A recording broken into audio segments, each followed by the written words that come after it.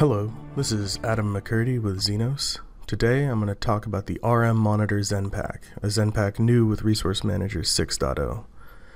This ZenPack provides monitoring support for the Resource Manager application itself and includes visualizations of the three main pipelines in Resource Manager, which are metric collection, event generation, and modeling. The way this pack works is actually pretty simple. Many of the Zenoss daemons log internal metrics to the iServices OpenTSDB instance.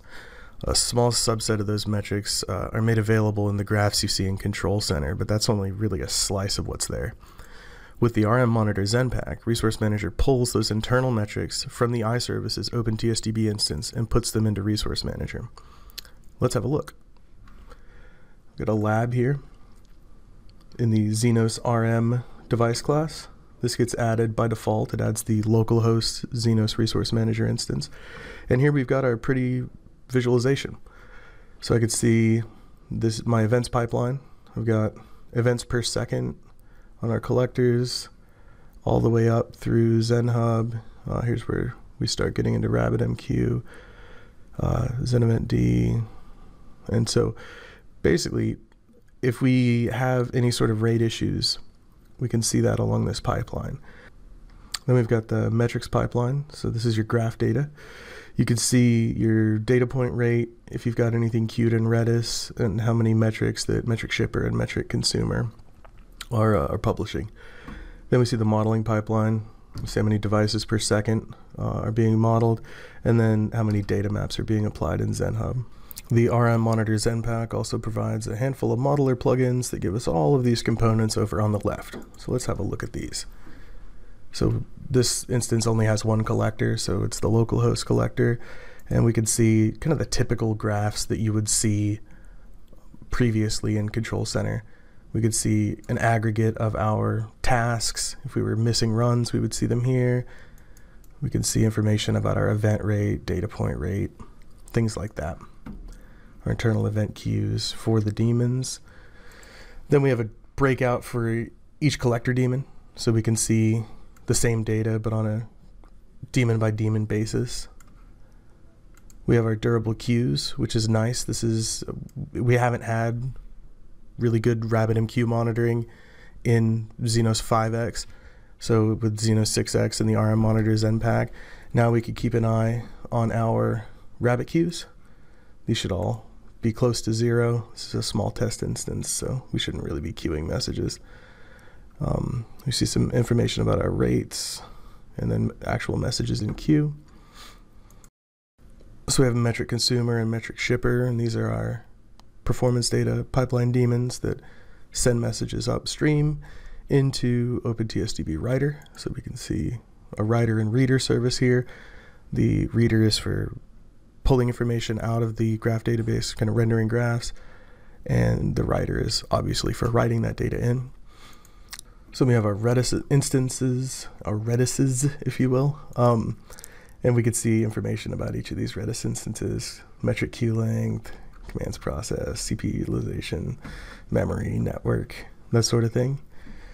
Then we have our Hbase region servers. We could see some metrics about these guys. These are the long-term data store for all your graph data, right? So all your RM graph data is stored on these region servers. So we could see if we've got slow operations, we could see the request rates.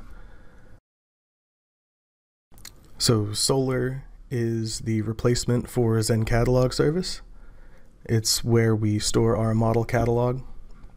We could see information about the size of our index. We could see the rate at which it's being queried and updated.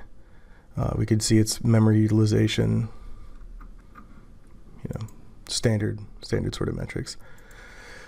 With ZODB, we can see this is a particularly useful graph here. You can see the size of ZODB on disk. This will help you when you're tuning your MariaDB instance, so you can know what you should set your buffer pool size to, so you can operate as close to in-memory as you possibly can. We could see connections, we could see our cache, CPU, memory, network.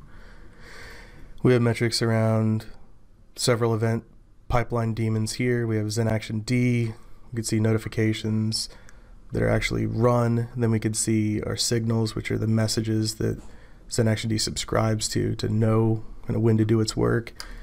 CPU, memory, that sort of thing. We could see in ZenEventD information about our event processing rate, and there's a ton of different metrics here about kind of what ZenEventD is doing, and then the typical CPU memory.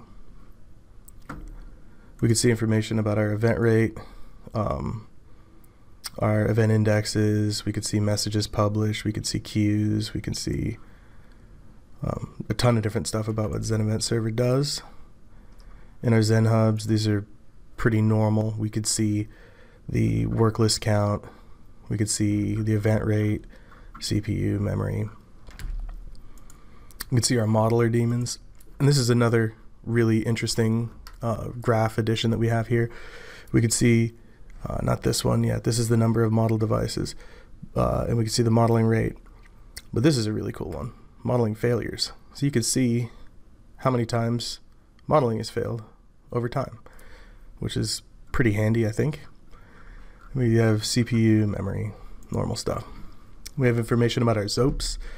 So ZAuth it's technically a ZOP, it's a special ZOP for handling authentication tokens and things like that, for some internal communication. Then we have the 6 standard out-of-box ZOPs you know and love. We can see information about the threads, requests, memory. We have API and reporting ZOPs, which are special dedicated ZOPs that operate kind of with special parameters specifically for API and reporting. So that concludes my overview of the RM Monitor ZenPack. I hope you enjoyed it. I hope you get a chance to try out the RM Monitor ZenPack for yourself. Thanks for watching. Have a nice day.